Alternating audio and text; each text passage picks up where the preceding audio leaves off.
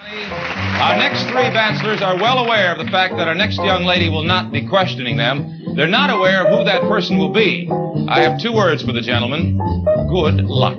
And here they are.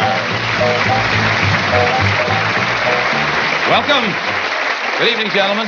Bachelor number one plans on eventually becoming a lawyer. He was a member of the All-Dublin hurling team, was born at sea off the coast of Ireland. We'd like you to welcome Lynn Bunch. Lynn, good luck. Good evening. A recent addition to the United States Air Force, Bachelor number two is planning a career behind the scenes in television. His interests include bowling, hunting, and flying saucers. From Bell, California, here is Richard Conley. Dick, good luck. A professional mountain climber, Bachelor number three is also a star football player. He's majoring in sociology at college. Was born in Pasadena, California. We'd like you to meet Lynn White. Lynn, good luck to you and good evening. And there are three of the most intrepid bachelors we've met in a long time. Now, in order to keep him from hearing the introductions of our three gentlemen, we have kept our questioning gentleman off stage in a soundproof room. May we introduce him to you right now. With his scathing sense of humor, to use the word beloved might be an anachronism, but he's one of America's most popular comedians, currently at the Sahara Hotel in Las Vegas. You can see him in the Moon Pictures, in the new comedy Enter Laughing on your television screens, in the near future on the Dean Martin Show. We're delighted to have on the dating game Mr. Don Rickles. Hello, Don. How are you? Where are you going? I thought I'd sit down. You nervous already? No, this is exciting. What a show. Oh, beautiful. What a night. It was nice of you to take over for a shy young lady. Great being here, Jim. Nice to have you on a big show, Don. Okay, that's it, Jim. Now, there are three gentlemen over there, and I want you to do your best to select one of these guys for the young lady. You know how we do it, right? Well, I'll try my best, Jim. Good luck. What an exciting... Let's have them say hello. Number one, would you say hello to Don, please? Hello, number one. No, number one's going to say hello to you. I'll do the funny. Wild guess. All right. Number two. Can we hear from number one over there? There. Hello, Don. Number two. Hello, Don. And number three. Howdy. All right, Don. Don, jump up in a chair there. I'm going to get out of here. Good luck. Good thinking. Says pick up a white bread, 2 pounds. I got the wrong. Okay, where's the camera? I want the world to get up right there. Oh, that's it. Hi.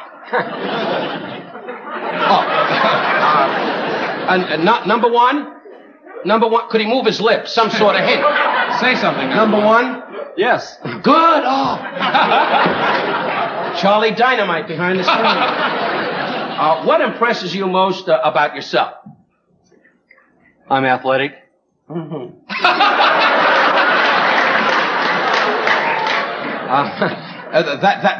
That's about it?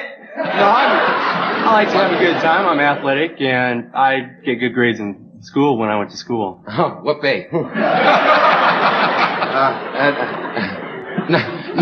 Number two?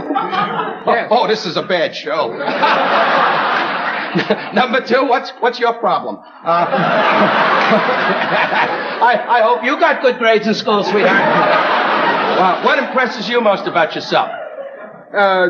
My sense of humor. I'm actually a very exciting person.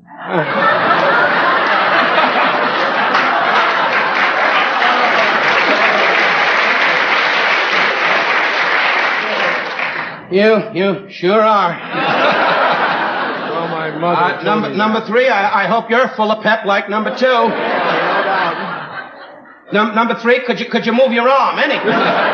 What impresses you, number three? He knows. Okay, Just butt out and hope the jacket comes back in style.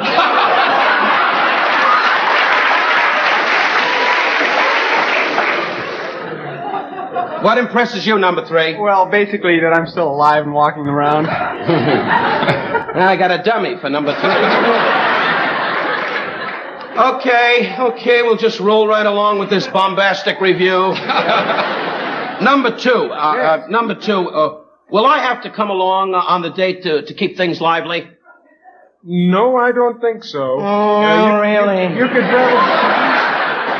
You could probably keep them lively, yes, but with my sense of humor and great fun, I could do it. You know, with him, I could doze off at a New Year's Eve party. Good, number two. Go to charm school. How do you feel about it, number one? I think I can keep it pretty live. I'm not too sure about you, though. Okay, that's one for the smart guy. Smart guy leading the dummy, 1-0. Number 3. For the sake of Denise, convince me that you're not a dummy kid. And number 3, are you up? Say something. Fire a flare. Wake him up. I know, good joke. What does it say? I got to talk to a guy that dozes off on the show. So far, Jim, you got a big part in this. You get more laughs than you got on the Bishop show. You want to hear a funny line, Jim? You shut up.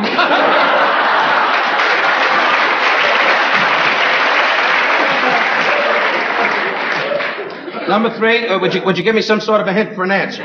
What? You wanted some laughs? Yeah. Are you still a comedian? Pardon me? Are you still a comedian? Excuse me a minute. Let me put it to you another way. Number 3 is starting to steam me. No, for the sake of Denise, what would you do to make her enjoy the evening?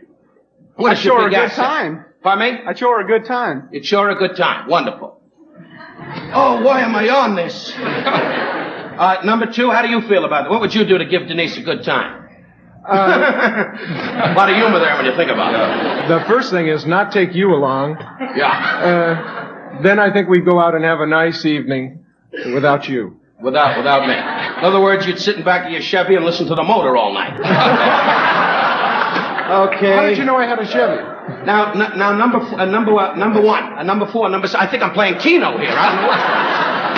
Number 4.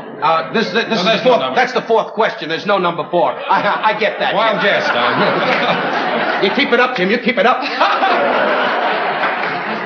Hope you go to San Francisco and the Bay sucks you in.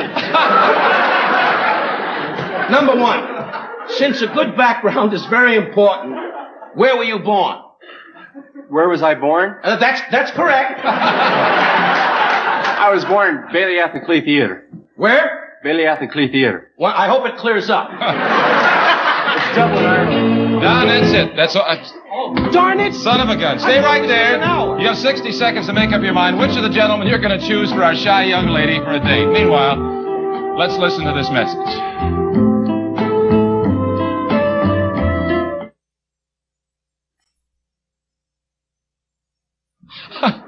Welcome back to the dating game. And Don, I hope you thought about those fellas over there. Pretty good? I sure did.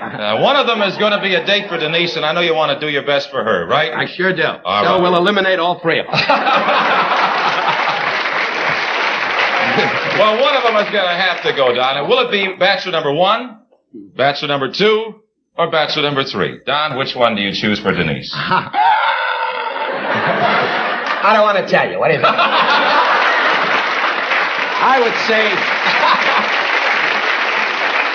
I would say, Jim, I think possibly because he had that howdy approach, that ranch type humor. Yeah. I would say number 2. Number 2, all right. All right. Now, Don, you made your choice for our shy young lady. Before we meet the 3 bachelors, we'd like our audience to meet her. She's been waiting backstage watching this whole mess here. Naughty, naughty. Almost said it. She's a student who's an ardent beach fan. She loves animals. We're delighted to welcome to the dating game, Denise Burkett. Denise, come on out and say hello to the audience. Denise, there's John Rickles.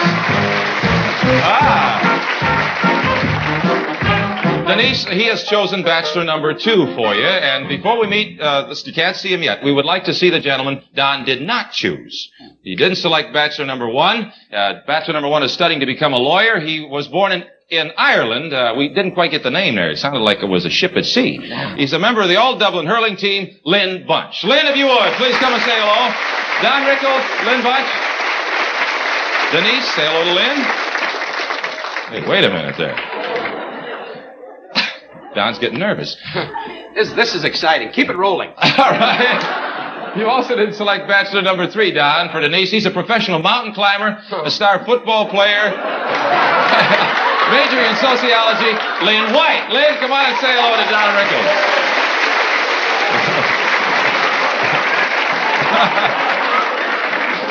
Lynn, nice going. Gentlemen, you were up against one of the masters there. We thank you so much for playing the dating game this evening. The next time you take a trip, we hope you'll be able to use this handsome, streamlined two-suiter made by the Samsonite Corporation. Easy to pack, easy to carry. It features hidden locks, strong light magnesium frames, and scuff-resistant finish. And again, our thanks. Lynn, thank you so much. Thank you. What a gift. That's great. Isn't that a That's all beauty? you give him, huh? Sheepy Jim. Well, listen, they had to face you, Don. Yeah, sure did, Jim. That's an honor.